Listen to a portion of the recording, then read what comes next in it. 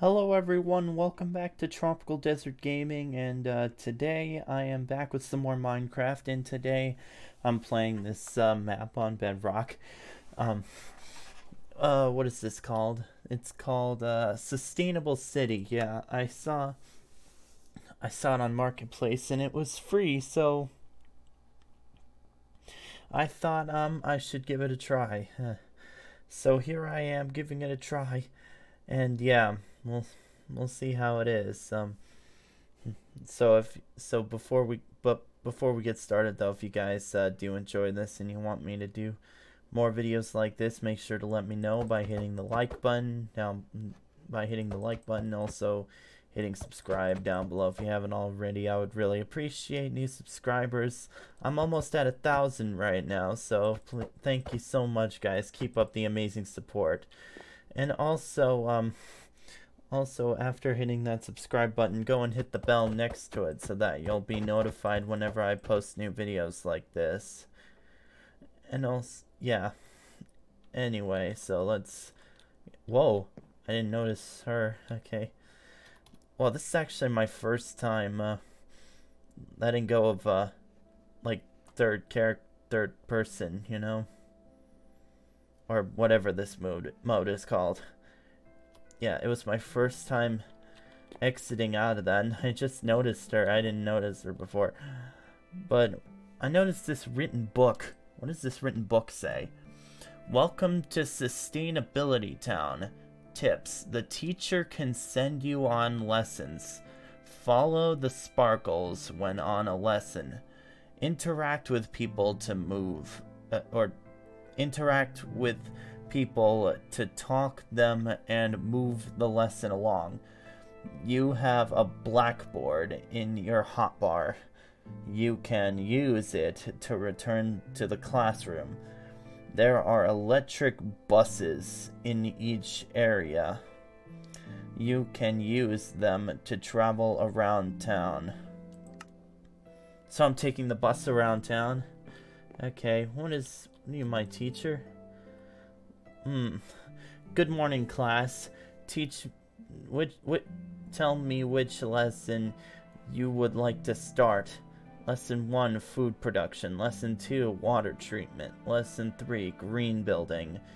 Lesson 4, sustainable forestry. Lesson 4, energy efficient housing. Lesson 6, power grid. Oh, I see. This is, I see. Community service, I guess, is what this is. So, I did see that this was education edition thing. So, I guess, so I guess, learning these, like, community service lessons. I'd like to start with, you know what? I think I'd like to do the lessons in order. So, start with lesson 1. Whoa. Okay, so I have... Oh. Oh, okay. I have some snowballs in my inventory. I guess that's what they were talking about when with the buses maybe, but wow. Ooh, look at that stop sign. Kind of in a cross shape. But so I guess I'm supposed to follow these particles. So I'm in here. Hey guys, how's it going? I guess I'm at a food market. You supposed to be talking to me? Where does your food come from? Oh, I'm supposed to interact with you, looks like. Do you know where your food comes from? I think it comes from a farm. I wonder if there is a farm nearby. Oh. Oh, I'm supposed to go interact with this guy, I guess. All these wonderful food products come from the farm, behind the grocery store. Don't tell the boss that I let you through here. Okay, I won't, clerk. Okay, so I'm going back here. This isn't really a farm. This is kind of a suburban neighborhood. What are you doing here, though? Well, I guess... Oh, you're the farmer. Hi, this is my farm. Howdy, y'all. This is my farm. Oh my god. Okay, sorry, I can't. I'll just speak regular. I raise all the food that you see in the grocery store. We work hard to make sure we are responsibly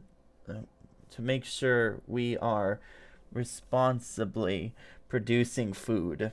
Go ahead and go inside to learn more. Oh, so I have to go into your house. Nice house. I like it. I'd like to live in a house like this. And, okay, so I'm going back here. Oh, and here's the farm. Oh, I see. Got a bit of a manor farm here. Yeah. Manor farm. Hopefully, Napoleon won't rise in this, manor farm. If you get what I'm saying. Agricultural runoff. Growing our crops takes a lot of water. We use a process called irrigation. Oh, yeah, I know about irrigation. My house actually gets some irrigation to get the water to the plants. But when there is more water than the ground can absorb, it washes pesticides, fertilizer, and heavy metals out of the solid into the water supply, or out of the soil into the water supply, excuse me. Yeah, that's why you gotta be careful when you use pesticides and stuff like that. Whoa, did I just... Oh, I guess I just, like, quickly... That was weird. Okay, but... Oh, irrigation tech. Okay. Irrigation tech, are you gonna teach me how the irrigation people that come and do the irrigation at my house do it? You gonna teach me how they work? Using efficient irrigation equipment can eliminate overwatering. It knows just how much water to use because it monitors temperature, soil moisture, leaf wetness, and humidity. Our computers share the information with other farms so we can all be as efficient as possible. Yeah, I'd imagine it's a pretty important deal. You really would need to work together on that kind of thing. Make sure you know what you're doing. Oh!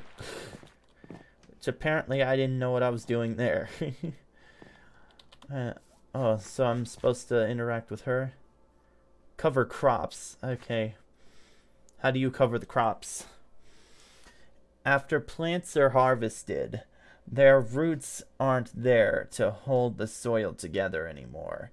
This can cause the soil to wash away in the winter rains. We plant crops between harvests to hold the soil in place. When we want to grow again, we till them into the soil, and they act as fertilizer. The winter rains. Okay. Who are you? You look like a cop. Crop rotation. You're a crop cop. She's a crop cop. Yeah. Sorry, I'll get serious here. Rotation is all... Wait a second. Crop rotation. Oh, was I supposed to be... Hold on a second. Now I'm like... Okay. Okay, I see. Okay, was it just for her? Oh, sorry, didn't mean to slap you. Was it just... Okay, I guess it's just for her. That she has that thing. So, yeah. Show me how to rotate the crops, crop cop. Yeah, that's what I'm calling you, crop cop. Crop rotation is all about keeping your soil in good condition by planting different crops in each field each season. Okay, so show me crop rotation. Oh, I see daylight cycle. Oh yeah, shows how rotate the crops.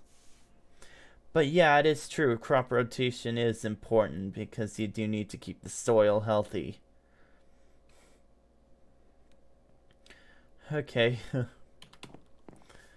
So I guess, do I follow these particles now? Okay. I guess I follow these things. And over here. What are you? Compost spreading. Oh, you're the guy who helps with the composting. Okay. I probably need you at my house to teach those guys, to teach the yard guys how the compost works. And that they should... Yeah, you know what? Never mind. We spread compost on our fields seasonally to improve soil properties. Sorry, that's a hard word to read. Provide nutrients in a stable organic form, increase plant growth and health, and increase plant growth and health. Excuse me, and conserves water. Okay. So I guess this is the composting here. You're throwing all the like tree branches and stuff in there so it can be composted. Yeah. You should probably tell that to the yard workers at my house that the tree branches and tree leaves and stuff belong in the compost. They don't belong in the trash can. But anyway, regardless, I'm sorry. I'm sorry, just... I'm sorry, just... You know what, let me just forget that. Here we go, compost. Compost is a great way to fertilize the soil, especially since it is a product of food waste. We get it delivered directly from the composting facility. Why don't you follow those trucks to see how compost is made? Yeah, compost is good for the environment too. I've heard that. What is compost? Hello. Hello. Did you know that all the yard waste that you set out at home comes to this facility here? Nah. It doesn't actually. Most of the yard guys at my place actually just throw it in the trash can. And I do have a compost box, though. Should really remind them to put it in that compost box. But sorry, that's not the point. Welcome to the compost facility, where here we take yard waste and turn it into a valuable compost product. Go ahead and go in to learn more about the process. Oh yeah, love to learn more. Okay. What are you, compost cop? Finished compost, okay. Compost takes time to make. We put them in piles called windrows. This windrow has been sitting here for 12 weeks and is just now finished. Windrows? So, like, all that brown stuff that's in my compost, is that windrow? I might have to check compost experts on that one. Windrows, okay.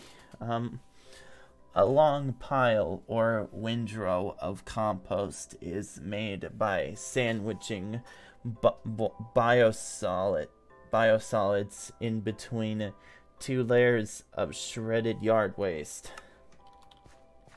Alright. Mixing and aeration? Aeration? What is that? This is a windrow turner. It aerates and mixes the biosolids and shredded yard waste. Excuse me, sorry, I just got done eating breakfast. Yeah, it was probably a good idea to, it was probably a bad idea for me to record a video right after eating. But anyway, decomposition. The process of composting generates heat. Once the windrow is mixed and aerated, we stick in those temperature gauges and monitor the temperature. Okay. Yeah, whatever that means. Shredding.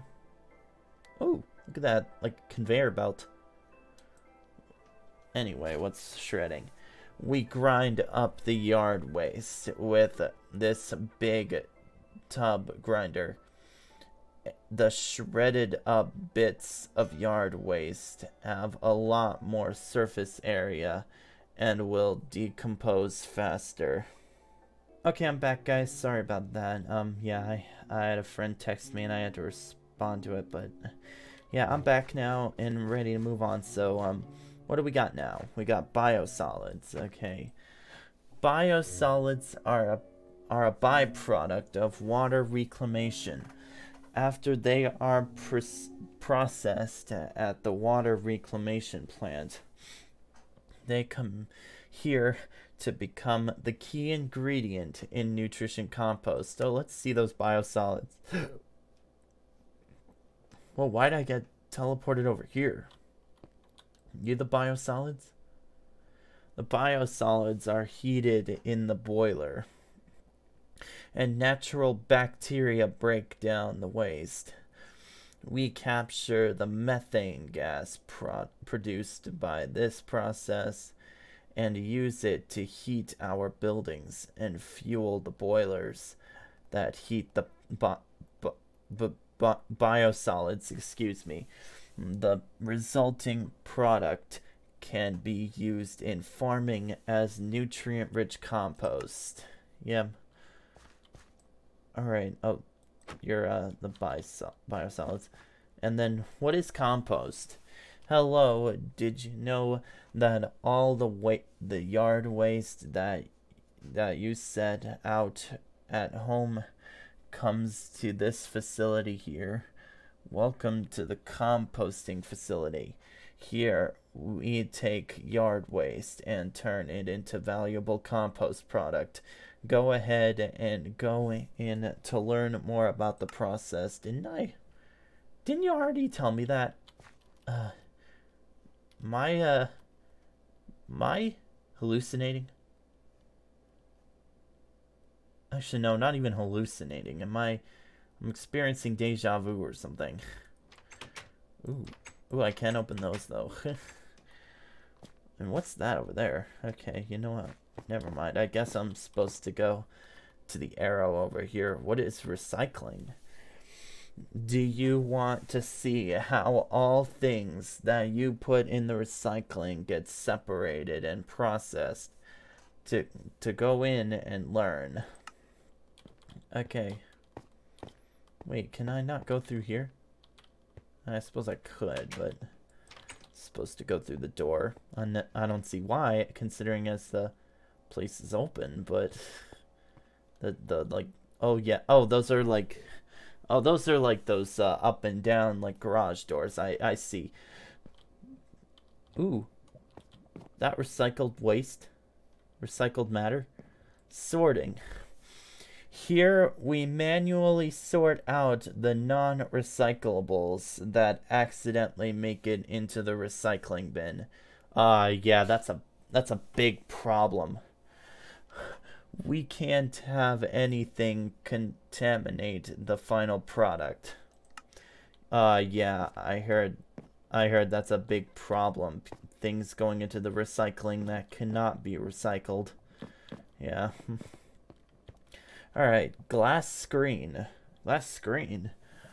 The glass that comes through the facility falls down through this screen and is processed below. Oh, so this, I guess, is where it's processed. Oh, it goes through here, whatever this is. And then over here. And then through here and so on. You know what? Ballistic separation. Yeah, separation. No, separator. This is a ballistic separator. It forces the heavier items like metal and plastic down while keeping the lighter items like paper and cardboard on top. Go ahead and push that button to turn on the ballistic separator. Oh, this one? Oh.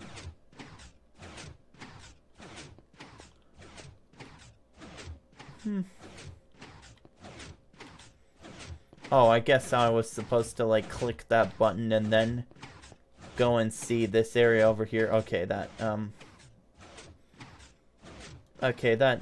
kind of makes sense. Is there any way to stop that annoying noise? I guess not. Alright. We'll have to deal with it. Rubber roller.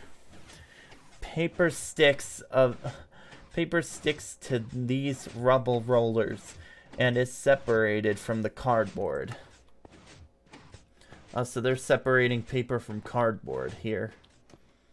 Okay, where am I going now? Okay, over here. Double check. Discount double check. Okay, yeah, that's kind of off topic. Metal and plastic items are separated here. I'm making sure that no non-recyclables have made it past our other stations. Okay. And then Eddy Current. Eddy Current? Your name's Eddy Current. Or is that what this machine is? Metal is pulled upward by the electromagnet, excuse me. Here, it flies a little further off the conveyor belt than the plastic items. That's how metal and plastics are separated. Oh, so you were separating metal and plastics. Okay. Separating the different materials. That's kind of smart. But baling. Yep. Baling. Or balling? No. That's not balling. That's but baling? Baling? You know what? Whatever. Up here you can see the balers. Oh, they are balers. Okay. They smash the recyclables. We need to press each material into cubes so they can get transported. You know what? Maybe it's not baler. Like, let me know. If you guys know what this is pronounced, let me know in the comments. But yeah. Okay, so I'm supposed to go over here. Glass processing. Up ahead is where we process the collected glass.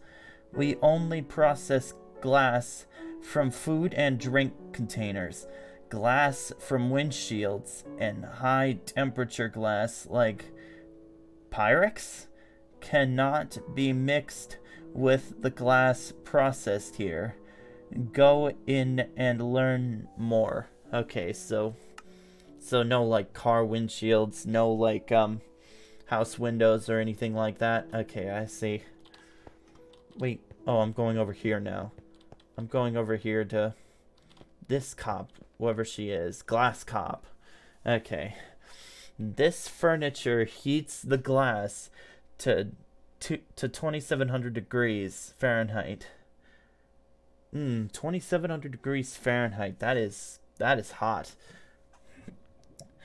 That's hot enough to melt the glass material into a liquid. Oh yeah. That's pretty much hot enough to pretty much melt anything. once it's liquefied, it can be sharpened into whatever size or shape required. Oh, so can I... Oh god, that's hot. Okay, I shouldn't do that. Wait, was that hot? Oh no, the hotness is down here, or whatever. The heat is down there. I don't know. Whatever. What is this? Recycled glass. Did you know that it takes more energy to produce a jar, a glass jar or a bottle from new material than from recycled glass? Glass can be recycled endlessly without losing quality or purity. Purity? Whatever that says. Correct me if I pronounce that wrong. But we should be recycling more glass. What does that word mean? Purity? Purity? Yeah, if you guys know what this is pronounced and know what it means, let me know in the comments, but yeah. Okay, what are you? You're a delivery cop. Or the postman. Okay, you're not a cop, you're a postman. Okay, I see. I deliver the nearly recycled glass jars to the farm here. They look so clear, you couldn't tell the difference. I think they use them to package honey. Anyways, I have to get back to unloading this truck. Okay. Alright. What are you? Honey packing.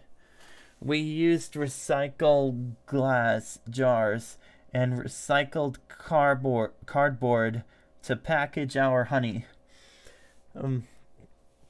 More manufacturers should package their products using recycled recycled materials. These are ready for the grocery store. Yeah, I kind of agree with you. They should use more recycled materials. Okay, where am I going now? Am I heading outside the farm now? Am I getting out of the farm? Finally. Oh, looks like... Yep, Yep, I'm going into the bus. I'm going into the bus. Alright. Hey, can you take me back to my school, please, bus driver? Have you completed your lesson? I can take you back to town. I can take you back to town. Yep, you can take me back to town. Huzzah! Lesson completed. I like that. Huzzah! Alright. Wait, oh yeah, this is the thing again. Okay, and do I go to the classroom? Wait, how do I return to the classroom? What is this? Oh, there we go. Okay. I guess it glitched. So I guess that's it for lesson 1. Maybe I'll do a part 2 for lesson 2. Let me know, depending on how you guys feel in the comments section. But anyways, guys, yeah, that's pretty much it for today's video. I hope you guys have enjoyed it, and if you did, make sure to let me know by hitting the like button down below, and also by hitting that subscribe button down below if you haven't already. I'm almost at 1,000, so hopefully I can get to 1,000 subscribers by the end of February. That would be awesome. And also, after hitting that subscribe button, go and hit the bell next to it so that you'll be notified whenever I post new videos like this. And also, everything I just said, you can also do, you could also leave a comment down below in case you, yeah, everything I just said, you can also leave a comment down below for, in case you want to, you want me to do a part 2 and so on and so on. Yeah. But anyways, guys, that's pretty much it for today. Welcome back to Tropical Desert Gaming, and I'll see you guys next time. Adios, amigos.